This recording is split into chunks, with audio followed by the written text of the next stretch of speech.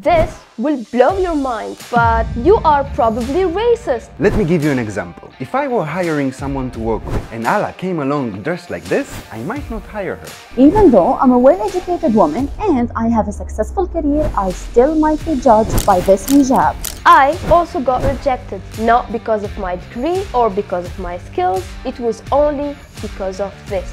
And this phenomena is called unconscious bias. What? Unconscious bias. Our brain needs to make a lot of decisions fast, so in order to keep up, it relies on stereotype. A lion is dangerous. A football referee is a son of a. This is why people most likely hire someone from the same background.